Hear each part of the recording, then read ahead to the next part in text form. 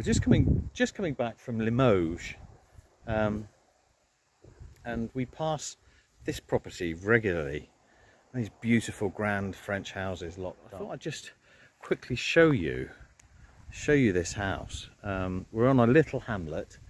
This was much more popular at one point. Oh, let me get in the way of the sun. What am I doing? There we are. This was much more popular at one point, where this road was a main road going to Paris. But now that's replaced by the A20, which is a much heavier, almost motorway, freeway style road. So this road is redundant, so it's scattered with old restaurants and hotels which have long passed any opportunity of being successful, because there's no traffic, there's no footfall. And this is one that's always caught our eye, but let me just show you it. It's beautiful. So at the moment I'm at the back entrance, and can you just imagine coming up here originally and driving up and opening your courtyard gates, and then behind this tree here, you can't see it, looks to be, again we don't know, we've not been in, looks to be like a gatekeeper's type property there, because we can see some chimneys. And just looking here, right, these innocent brushes, I'm wondering, we just about make out there's a straight edge. That could be a retaining wall. There could be, originally there might have been water the other side of there. I'm speculating, of course. Let's go and have a look around the other side. And here we go, round the front elevation. Isn't it strange, these gates are actually in incredibly good condition. Kind of just isolated there on their own. But you know, that would have been a grand old house. Grand old house originally, wouldn't it? I would just so love to go in. Little heart shapes in the shutters there. And then we've got a little Juliet balcony, which is oddly above some arched entrance. That would have been an open entrance originally. You can see there's blockwork below. Always another good sign is the sheer number of chimney stacks. We've got one just behind here, and then we've got 2, 3, 4, 5. These are huge. Look, this one at the end has got 4 coming off, so that one's feeding 4 fires. That's probably 8 fires. That's probably 2. That's probably 3. So you've got you know, you've got a fair amount of open fires. What a shame, it's just sat here boarded up doing nothing. So this is the one of the buildings in the garden, but just look, it needs to be re-roofed, and new timbers, new gutters, have the subsidence sorted, sort the render out. So a small building like that, all of a sudden you're in 20,000–30,000.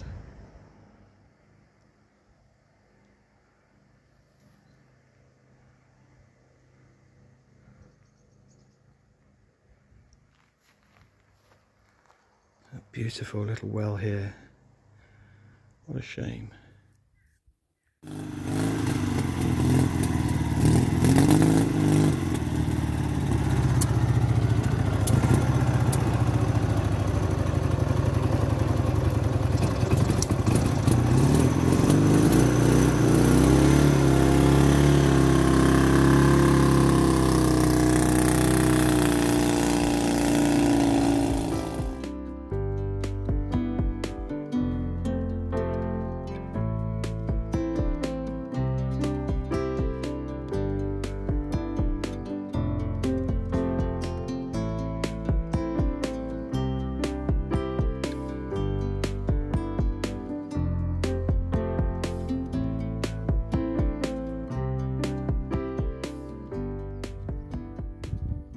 Cleared, ready for wintering the plants.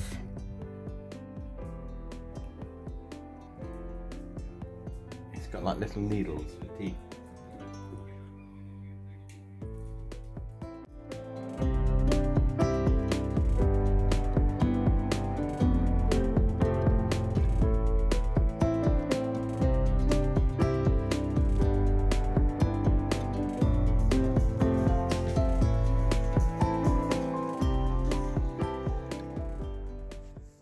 So this is that lovely metal, like a shepherd's crook, that goes all the way up. And if you remember, when we first took all this apart, these fittings were just sort of floating around, but they're lovely and secure now. So that makes a really nice positive connection, which is lovely. And that engages in that little hole just at the top there. And we've put the bracket on here, which is another stay. So that means the right hand leaf is the one that normally stays secure, and this left one is the one that opens. For now, we're securing this left leaf with this rather beautiful acorn. Look at that acorn knob. Ooh, let me bring you around there. That acorn knob. This was off another door. Actually, I can't remember which one it was, but one of the other doors. I'm actually going to make a huge wooden support which will go underneath this, and like a castle, it will drop down into some big brackets. That way it'll be a lovely secure door from the inside, but that's the plan, to do that later. If you remember, we had this little puppy that we saved. It's missing its top, but it's fine. There's plenty to get hold of there. So we've got that in. And then let me show you the other problem we had, which is why I've been spending my time this morning repairing the side door. So these are just a set of doors that we made previously in one of our previous vlogs. These give us the entry into the left-hand side of the barn, the side of the barn, if you like. But look, let me just show you this problem that we've got with all of these stones. I think this is limestone, but I'm no mason, but I'm not sure. It's quite a soft stone. I know that because I can chisel some out. But you can see that crack there. And what's happened is that hinge has got two long tangs that go into this block, and they open up like that, which then supports this pin here for the hinge. Now over time this is rusted, and that rust has caused those tangs to expand, and as they've expanded they've blown the stone, and that's happened on the barn. That's why there's those redundant hinges left, because a couple of those have already gone. It's happened to us around the barn in other areas, and recently it happened to us right here. So this whole piece, let me just show you, this whole piece here came away. There was originally this isn't the original one, but originally there was a tang that went in here, and that's opened up to such a degree that when the door was opened, it took this corner of the block away. So that's going to have to be filled with concrete. But in the meantime, I've got a hardwood pad that I've put behind these huge bolts.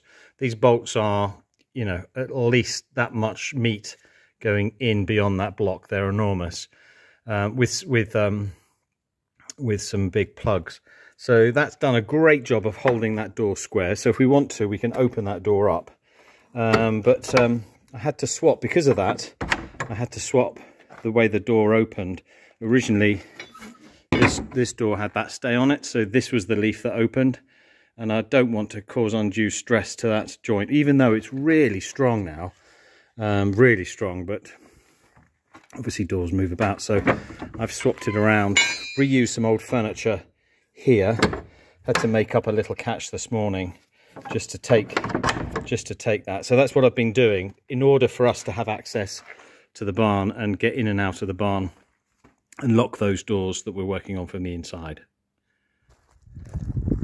So one of the things that I have noticed is the weather has turned almost overnight. The seasons are really upon us now. It's much cooler, certainly cooler in the evening.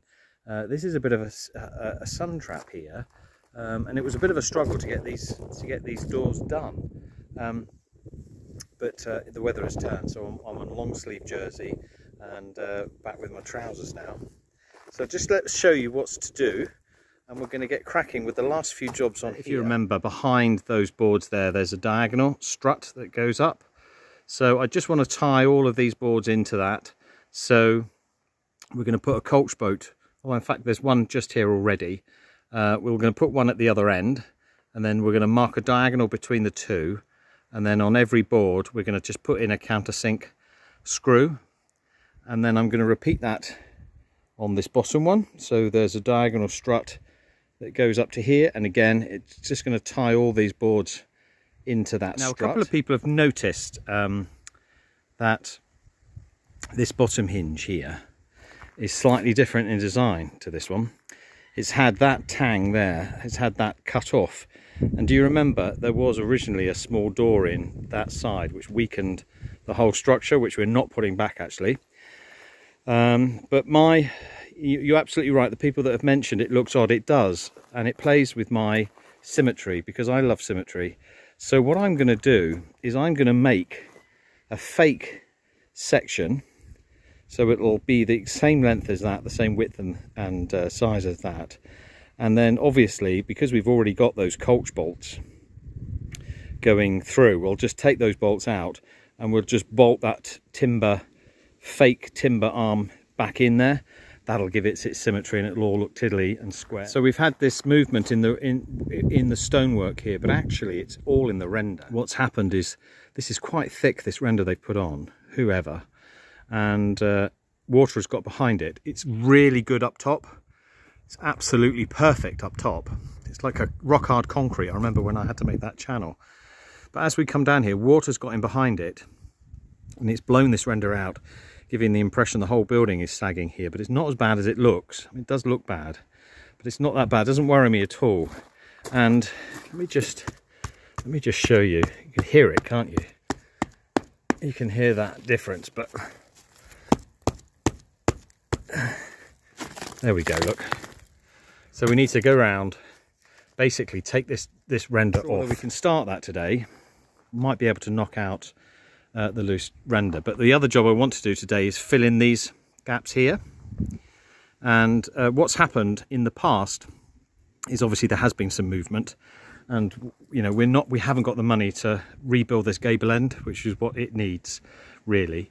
We're just going to stabilize it as best we can, and the walls are really thick. Look how thick they are. So not too worried about it, but I do need to make it weather tight. And I'm going to feather in a piece of timber all the way down to roughly about there and secure it this way into this frame, so when the door leaf closes, it'll close tightly on it, and that'll give us a nice finish. And we need to do that on the other side as well. That shouldn't be too complicated. And our followers have mentioned the good idea of putting in a weatherboard at the bottom here. That's something we might do, because it could almost act as a bit of a sacrificial piece of timber. So it would lay slightly further down than that line, so any water hitting it would drip underneath, start rotting it from underneath, but it wouldn't be able to climb, the water wouldn't be able to go down and then back up onto the end grain. But I also need, when we've got the cement mixer out, we're doing the mix, I also need to form a new threshold. So we need to do that. Should I do something with the end grain at the top? Because water will, you know, it will find its way onto that. So I'm thinking of how we could cap that off. Whether we do that with just a load of preservatives or whether we use some sort of covering. So the first job we're going to do is we're going to put in our screws just to tie the centres of the boards into those diagonal struts as we mentioned. And the way I'm going to do that is I'm going to find the boards from the other side, and we're going to put a coach bolt at the top and the bottom, so the lowest part and the top part, and then on the outside I'm going to draw a line between. So we're coach bolt the top and bottom, and then we're going to screw along the centre. So let's just do that.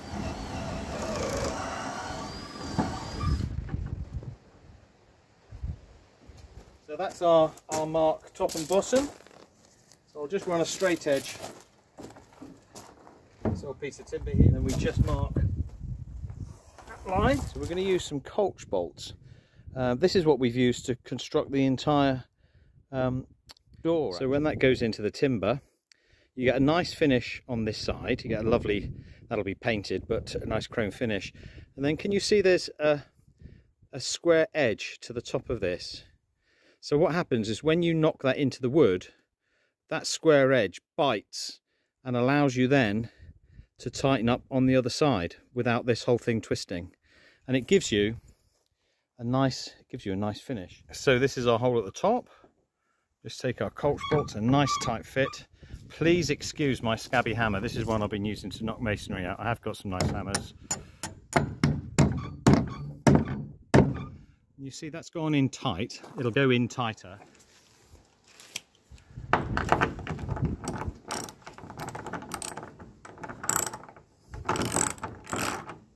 That's nice and tight. I just wanted to show you this tool, which I absolutely love. It's a conventional drill bit, so we're going to use that drill bit just to pilot screw holes for this. Grub screw there, so you can adjust how high or low that countersink goes. So I've got it quite low because obviously I just want to be drilling through the plank and then allowing these to self-tap into the strut behind, so it's nice and strong. Isn't that lovely? Let me just show you how that works. It saves so much time. Now I've already marked my centre, so there it is there.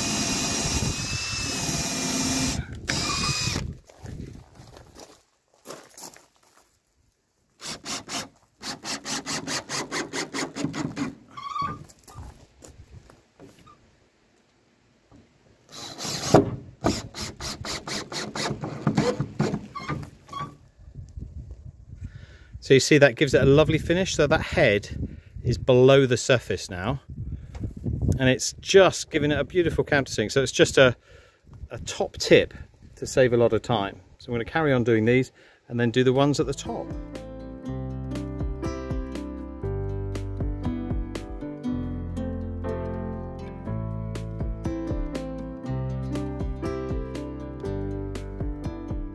The animals are giving me a hand with the woodwork. I think they like the sawdust. I can't see how they like the noise, but anyway, what I'm doing now is just making the fillets to go into these gaps beside the frame. And I haven't videoed the, I've just ripped this down, just planed it off to give it a nice finish. That piece is going to go into here. I haven't fitted it yet. It's going to go into this here where this stone is moved, and we're not going to rebuild the gable ends, so we're just going to make the gaps up.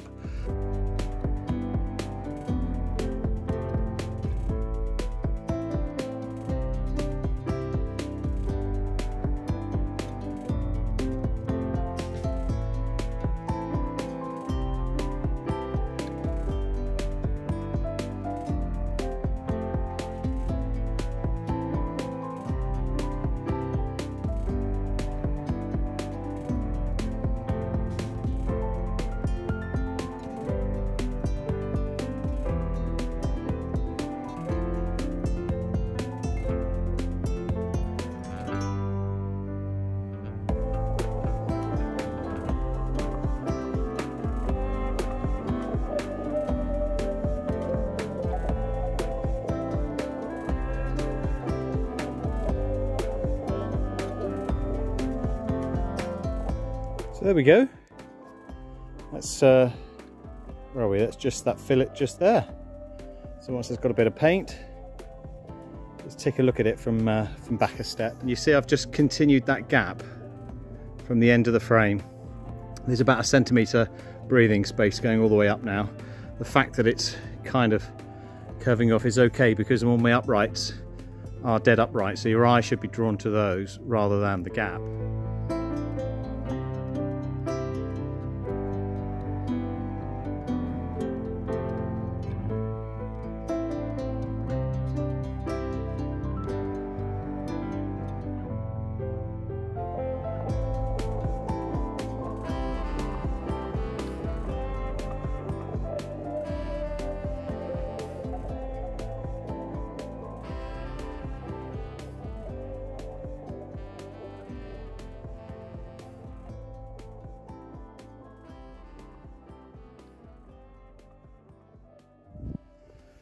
Okay, it's just starting to rain, look.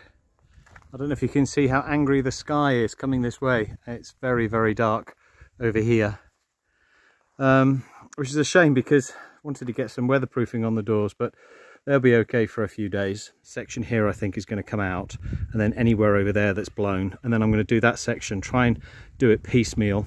And then while we've got the cement mixer out, I'm going to slip form a new threshold, and then we'll do this side as well. So Anna's discovered that Bella, baby Bella, well, she's not a baby anymore. She's got a burst crop, is it, honey? Yeah. So could you just explain what that is? Oh, she's got big bosoms, as we've said before, some hens have a big bosom. Yeah. So their food, this bit here, I don't know what you can Yeah, I can see that. Yeah. This is where their tummy is, if you like, which is called the crop. And because she's had rather a large one, her food was hanging down here, which meant her food wasn't getting digested, because up here, the food goes down a pipe down here into wherever it goes, the tummy bit. Yeah. Anyway, so this bit, if it's too big and it hangs down here, it's going to sit there.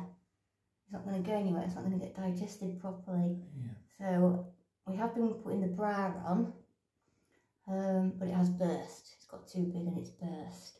She was getting better, wasn't she? Yeah. This morning, wasn't it? It's only today, this morning I took it off. Yeah, it's burst. So now I've got to clear it out with some tepid water, and then we'll put the bra back on, and then we'll have to get some super glue and glue her together, because it's not really a thing that vets really treat, you know. It's just one of those things. If they've got big bosom, often they get put to sleep or just left to die. Seems so weird, doesn't it? Use super glue, but yeah, but they don't feel. There's no discomfort.